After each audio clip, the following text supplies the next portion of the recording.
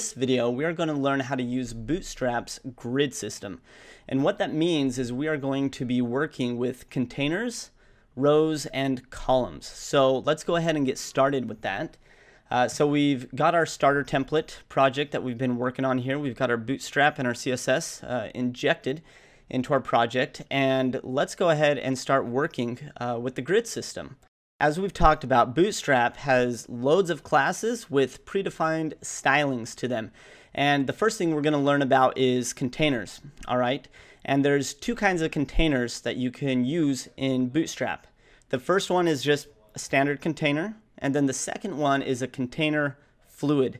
And when we're building with Bootstrap and we're using their default grid system, you have to use these containers, all right, for Bootstrap's grid system to work properly in your project. So let's go ahead and create our container. Give us some space here, create a div tag. I don't know why it's highlighting that. It's probably brackets trying to be helpful, but it's not. And we're just going to create a container and close it off there. So sweet. So this is our first type of container that we can build. So come into our CSS file here and go ahead and grab the container class, and let's go ahead and add a background color. Go ahead and type this in. All right, so we're going to set it to this purple color here. So 6C2EB9. All right, and then go ahead and give it a height. We'll just put 5 rem. Okay, so that's great. So now we've got a container showing up so you can see what it's doing here. So regular containers are going to have a max width on them, and they're going to have specific breakpoints for different sized viewports. You can see that it has a margin of auto here, so that way it puts the container in the center. And then as you can see, the regular container, Bootstrap has built specific breakpoints at screen sizes. So you can see as the screen gets smaller here, like for an iPad or something, it's going to break. And then obviously once it gets to a mobile size, like on a phone, it's going to take up 100% of the viewport, because that would be goofy to have it on a phone and have some margin here on the sides. Doesn't make sense. So that is a regular container. Like I said, it has a maxed width on it. And go back to brackets here.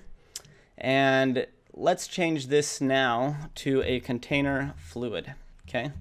And we'll talk about what a container fluid is. And be sure to change it in your project here as well.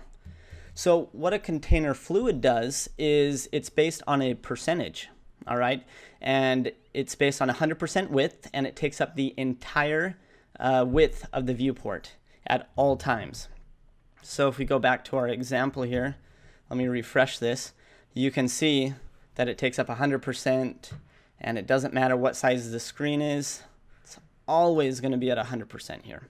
So that's containers, and remember, you have to use one of these two containers when you're building with Bootstrap. Okay. So let's talk about the next component to this. So when we have our container, to build our grid system, we're going to be using rows and columns, okay? So a row is going to be like this horizontal container that takes up the entire viewport, the entire width of the viewport. So to create a row, let's come inside of our container and just create a div class of row. And remember, these classes are already defined in Bootstrap, so they're going to have like a little bit of padding in them, maybe some margins, just depending on what class we're going to throw in our element. All right, and then so we can see our row, save this. Let's dive into our CSS, and let's create a row class, and we're going to give it a background color.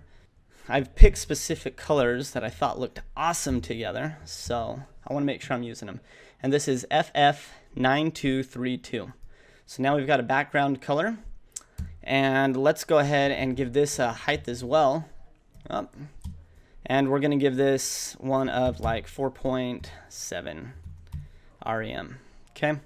And the reason I'm doing this, the reason why I'm giving it a height is because it's just for demonstration purposes. Because rows and the containers, by nature, they're going to inherit a height of whatever the content that is in them, okay? And because we want to see the containers, rows, and columns we're just giving it a default height here. And I made this one a little bit smaller so that you can see how it nests inside of the container here. So now we've got our background color and we have a height here, okay? So let's go ahead and check that out over here. And you can see that we've got a row, which, like I discussed, takes up 100% width of the viewport. All right, so back to brackets. Now let's talk about columns here. All right, when we're working with rows and columns, columns are the only element that can be an immediate child of a row, okay? You can't put anything else in a row before you start with a column. Like, you have to start with a column to put content in it. Columns are the only class, the only element that we can use here to add our content to, okay? If you try to put stuff inside of rows, it's not going to flex properly with the grid system that Bootstrap has built. Now, Bootstrap has this extra syntax that we can actually add to our classes to help set the widths on different sizes of viewports. And what I mean is we can add a syntax that covers a small, medium, large, and extra large viewport. So to demonstrate this, let's go ahead and add our first column. So create a div tag, and then we're going to add a class of col. So this is going to give us our column class. And then at this point, this is where we're going to set the size of the viewport, whether it's a small, medium, large, or extra large. So in this example, I'm going to choose a small. So it's going to take a small viewport, and we're going to set this to a screen size of 6, or a width of 6, okay? And there we go. Now, so that we can see this column show up in a row, let's jump over to our CSS and add some style to it. All right, so we're going to use our attribute selector, just put some square brackets, and we're going to grab the class that's in our element. And remember this asterisk sign, this is grabbing all the elements that are equal to col with the dash. So what this has done here, remember, is it's grabbed every single one of our column classes, which start with this, and now we can add a style property to it. So we're going to say that the background color, it's going to be this kind of turquoise color. And this is a 00C3AA. And then let's go ahead and add a height to it. And we're just going to put like 4.2 rem. All right. Let's go ahead and add a border to this. And I'm going to kind of make this a transparent border so that we can see the columns, how they're split up. So we are going to make this, let's make this 2 pixels. And then we're going to kind of use a transparent color. So to do that, we do our RGBA, parentheses, 0, 0, 0, and I guess it's 0.3. And I'm just going to go ahead and space these right here. Oh, and we have to write like it's a solid. And end it with our thing here. Let me see if I did this right. Oh, got a typo. You guys probably already caught that. All right, cool. Now it's highlighted. So we've got a border of 2 pixels that's solid, and then we're adding this kind of transparent color to it, okay? So let's go ahead and check this out and jump over to our HTML. So we added a column width of 6. Okay, let me refresh this, and you can see that our column showed up as a 6. Okay, now let me explain something here. So, and obviously you can see that it took up half the screen because 6 plus 6 is 12, right? We're working with columns of 12. That's how the grid system works. Jumping back over to our text editor, back to the HTML. So remember how we said everything that's a small viewport and larger is going to have a column width of 6. So let me show you how that works. Now, when there is actually an extra screen size, which is an extra small. But Bootstrap, what they've done is anytime the viewport hits an extra small size, which is like a mobile phone, for an example, it automatically is going to change the column width to 12. It's going to stretch it out across the entire display. That way the content doesn't get smashed and look funky. All right, so let's go ahead and shrink our viewport and kind of see what happens. So we're probably at an extra large state here, and then we've shrunk down to a large.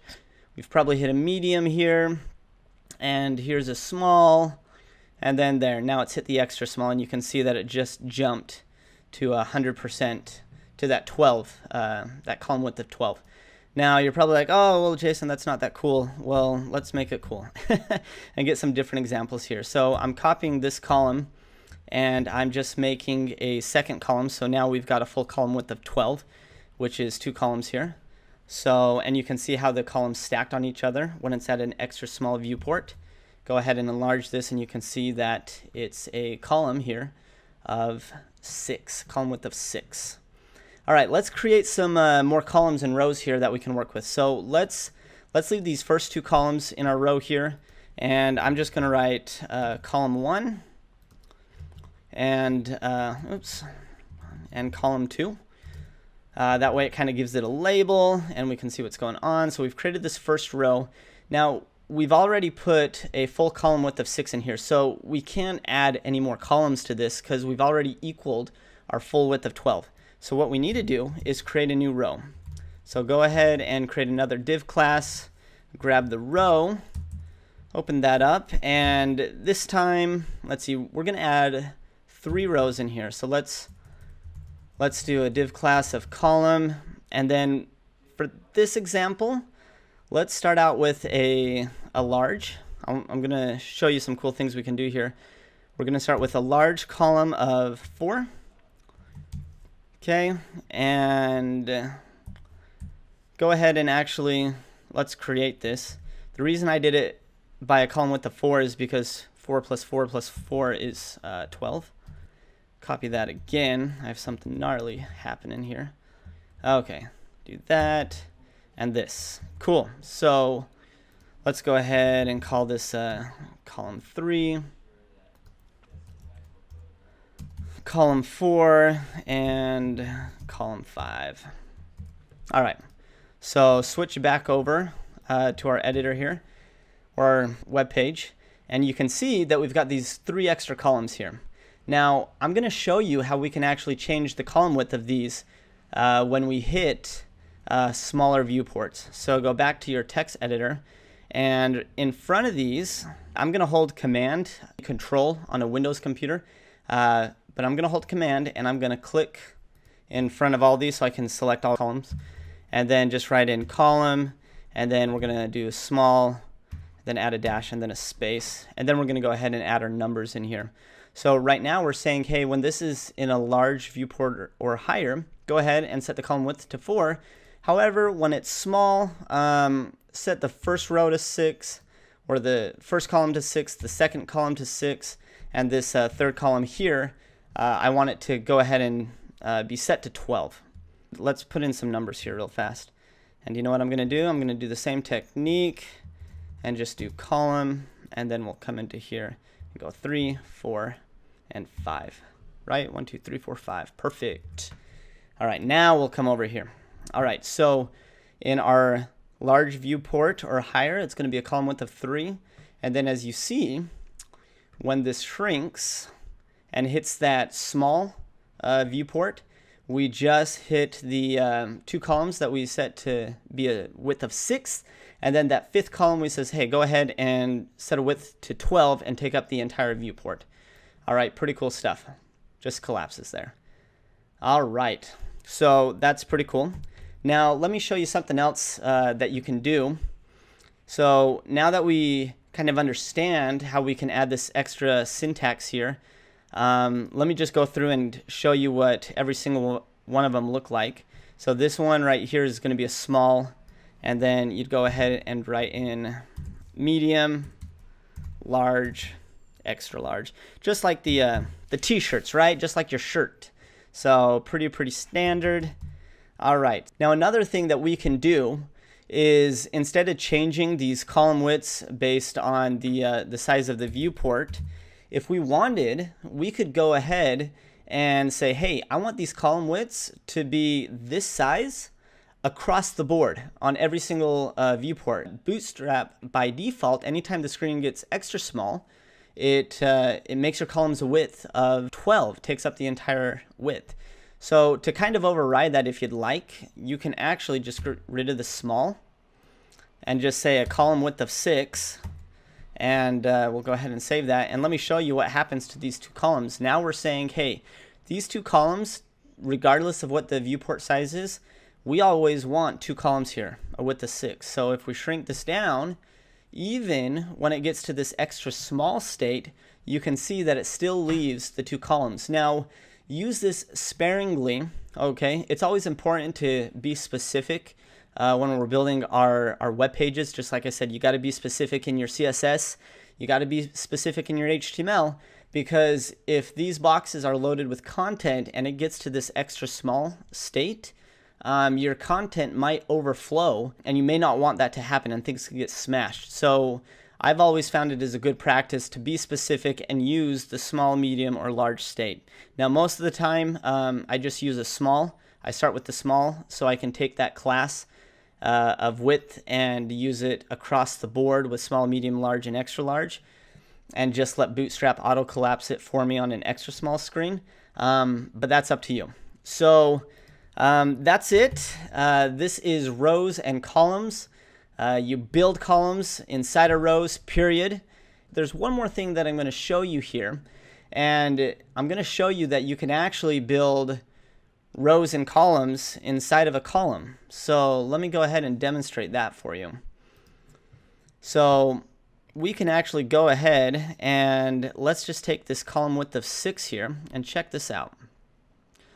I'm going to get rid of this here. Let's get rid of the text. And then inside of the column, we can put our content, right? Well, we can also nest more rows. So let's do a div class and give it class of row. All right, open that up. And remember, we can only nest columns inside of here. So let's give it a div class of column. And why don't we go ahead and do this? And we'll go ahead and just do that. Now let's see what happens here. Check that out. So we have put a row with a column inside of it. And this is cool because in the first row, we put 2 columns with a width of 6. And now in here, I'm putting another row with a column width of 6. So now you can see that it's taking up half of the half column that we have, right? The 6 column, and we put another width of a 6 in here. So you can do things like this, and I'm going to go ahead and let's do this, and then what else? We can do a 2 and a 4. This is going to equal up 6, the other half. So we've got 6, 7, 8, 9, 10, 11, 12, right? And go in here, I'm going to refresh it, and there you go. We've got our width of 6 and then a 2 and a 4. That is the grid system, containers, rows, and columns. Let's move on.